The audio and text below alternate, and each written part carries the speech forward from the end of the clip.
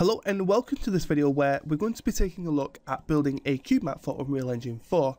So there's a few things you need to have to begin with, but before we get into that, let's just jump over here and if we go to the documentation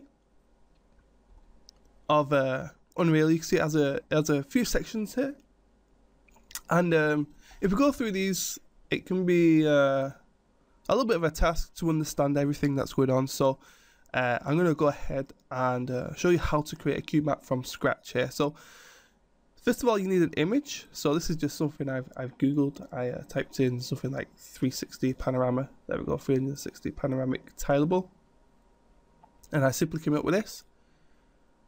You'll also need the NVIDIA texture tools for Adobe Photoshop. Okay, you need to download and install this. And you'll also need 3D Studio Max here. Now you can also do this if you have another 3D package and you know how to do exactly the same thing that I'm going to be doing. You'll have to look into that yourself if you are using Maya or XSI or something along those lines. So what we're going to do is I'm going to jump into Photoshop where I have this image, and I'm going to go File, Save As. I'm just going to dump this out to the desktop as a tagger. I'm going to call this Panel for Panorama. 24 bits is okay because we don't need any alpha channels. And we're going to jump over to Max here. So I'm going to create a sphere. And I want to make sure that this is in the center of the world here, so just right click these spinners at the bottom, make sure this is at 0, 0, 0. I'm going to make the radius pretty huge, so I'm going to choose 10,000. And I'm going to increase the segments to 100. This is just going to make sure we have a nice smooth piece of geometry here.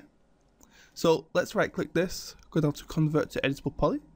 And I'm going to select element. I'm going to press Ctrl A to select it all, and I'm going to choose flip, and this will flip the sphere so we can see it from the inside, which is exactly what we want here. So once we have that, I'm going to press M to bring up the material editor. I'm going to select an empty slot. Just going to give this a name, cube map, and inside the diffuse we'll choose bitmap. And I'm going to choose that image I have dropped out to the desktop here. So this panel, press OK. Select the sphere here, choose a sign, and showing make visible in viewport. So if we press the F press the sorry, what we need to do is go to self illumination, increase this up to 100%, press the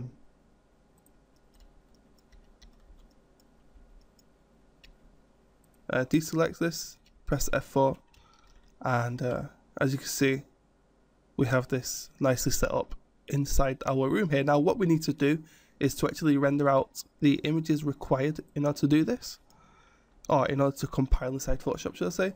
So in order to do this, here's what I'm going to do. I'm going to go up to geometry. I'm going to create a square, or a cube, should I say. And I'm going to set this pretty low, around 1 unit. And I also want to center this to the center of the world here.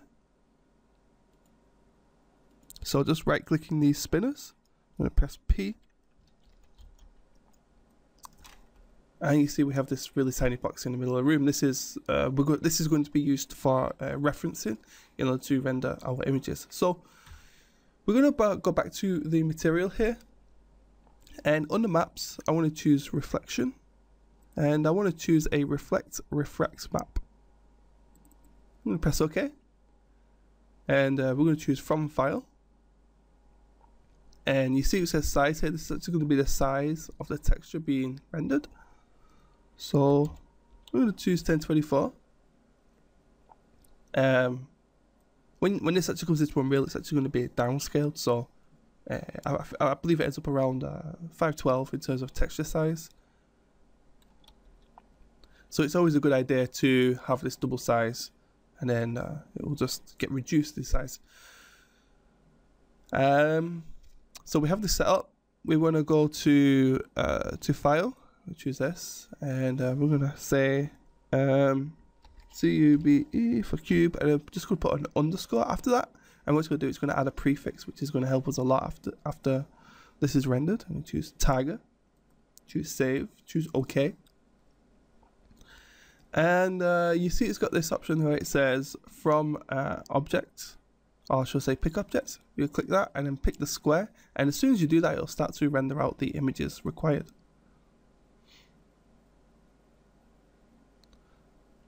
So there we go, you can see that we had those 4 images rendered. So if we go to Photoshop now, and let's just close this, File, Open, and you can see we have cube back, down, front, left, right, and up. Just open.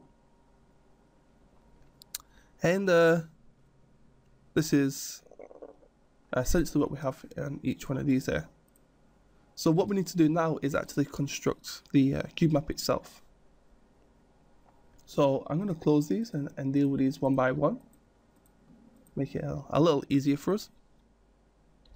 So let's go to New and choose width. We're going to choose 6144. Yeah, and 1024 for the height. And this is going to give us the ability to place all our images in the right section here. So if we jump over to Unreal here, the actual images, you can see that we have, or it shows the orientation in which these need to be rotated. However, it just says positive x-axis, negative y, etc, etc. It doesn't really tell you whether or not this is front, back, left, right, so on and so forth. It does, however, give you a visualization. Okay, so a bunch of images here, and in actual fact, it's left, right. Left, right, back, front, up, and down. Now the up images we're going to be using here is, according to this, it should be facing just as it should normally. However, I had to flip this in order to get this to work. So this may just be something that Max does or something else. But this, in this case, the 5th image is actually incorrect here. Okay, so we have left, right.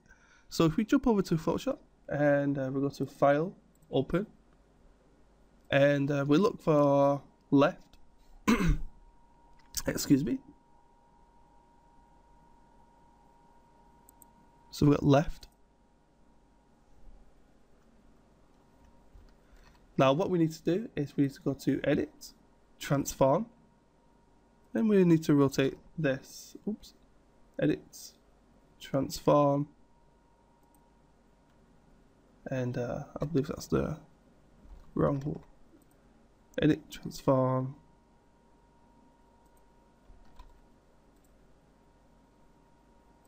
There we go. So we select this, copy, and paste this in here, and bring it all the way to the left. Let's go File, Open. Let's open the next one. So we've got left, and then we want right.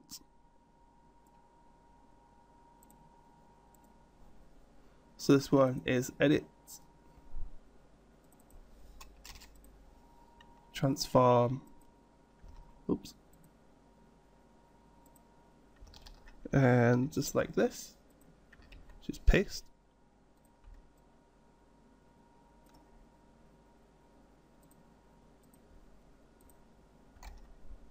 So we have left, right, and then we want back and front. So File, Open, and we're going to go ahead and open the back. And all we need to do is go to, well, unlock the layer, Edit, Transform. We just need to flip this vertically. So just Control C, Control V, and close this, and we'll file open, and we want to open front. Now if we look, front is fine, it just needs to be exactly how it is. So we can paste this in here. File open. And what was we on next? It was, let's see, left, right, back, front. Left, right, back, front. Okay, so it's up. So we're going to go file, open, and we're going to choose the up. Okay, now this one, we just need to go to edit, transform, and we need to transform this horizontally.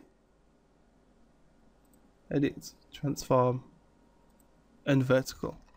So it may not show that that is correct inside the on the web page here, but in actual fact, when I've tested this, this is actually correct. So we'll go file, open, and the last one was, it was left, right, back, front. Oh, and this one is bottom. Okay, so down. So we're going to open down, select all, copy, and simply just paste this in here. So this is the actual how the image has to be here. So we go to File, Save As, we choose Desktop, choose Cube Map, and we want to choose that DDS. So you need to install this plugin. Choose Save, and you want to make sure that it's on this 888 ARGB 32 BPP unsigned, and then from the drop down we choose Cubemap. We want to check this option that says no maps, and once we have that, we can choose Save. This will take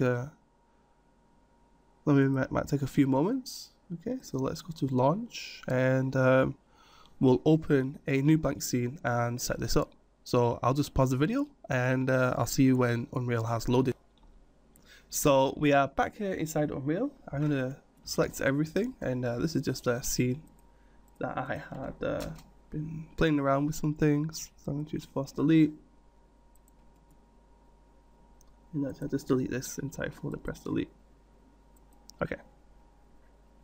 So I'm going to go to new folder. We call this Cubemap. We're going to open this. We're going to right click, choose import, and we're going to choose that Cubemap we have saved. So let's see, where is it? Here we go. And press open. Now, normally this takes a few moments, and so I'm going to pause the video again, and I'll see you when this is actually imported. So we're back here inside Unreal, and the texture is imported. Okay, and if we open this up, you can see that all these images have now been stitched together perfectly. Okay, so if you had any issues or problems, you would have like maybe the roof or the floor or whatever it is, sort of in the wrong direction or not lining up. Now we can actually see this inside the Cubemap if we right click and we go down to well, there's two ways we can apply material. First one is if we actually had a scene. Okay, we could go to skylight, and we drag this in, and we could choose simplified and simply drag that in there, and this would give us some lighting information from the actual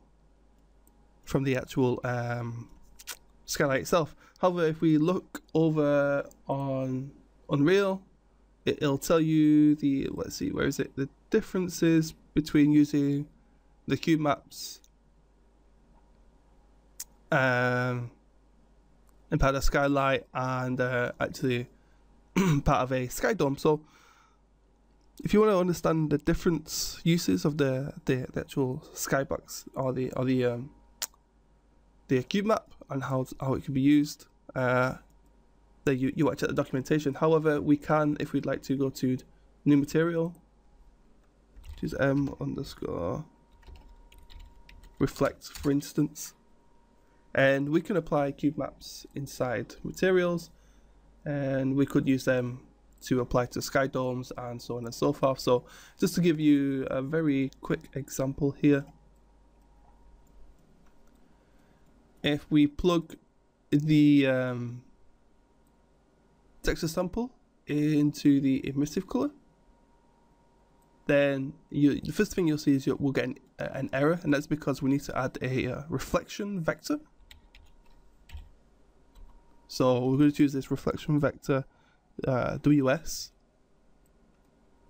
and if we plug this into the UVs, then you see that error goes away.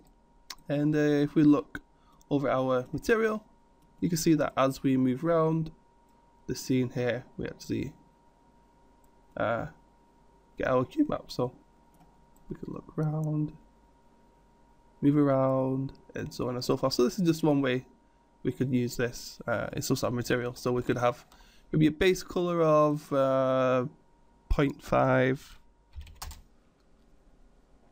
plug this in, and we'll just disconnect this for a moment, and we could have, say, put a 0 into the metallic. So if we change this to 1, you see we get this metal appearance. Put some into the roughness, and you see we have this mirror-like effect. So we could perhaps decrease this maybe to around 0.8-ish. So, oops, let's see, 0.2, sorry. There we go. And then if we plug the plug this back into the environment, then we'll get some sort of chromish appearance. If we wanted to make this not strong, we could also add, oops, it's over here, a divide.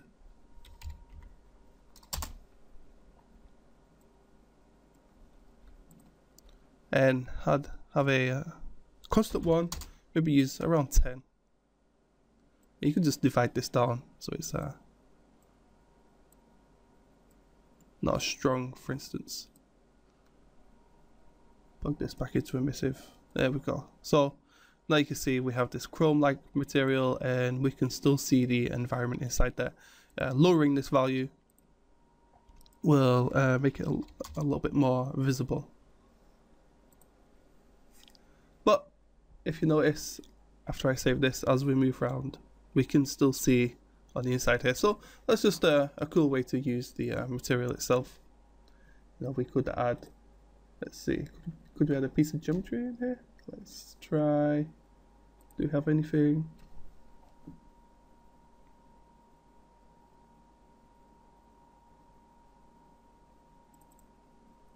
Let's see what we have on the props. Let's try this rock.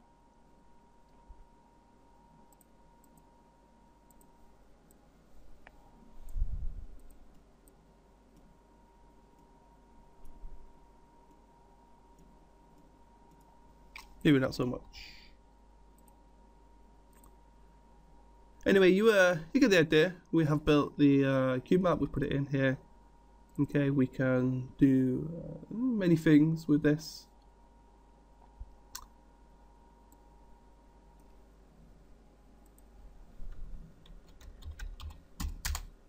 So I mean, even now you could see that this is being lit.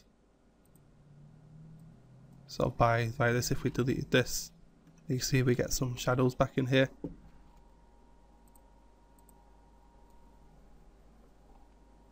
So yeah, set this,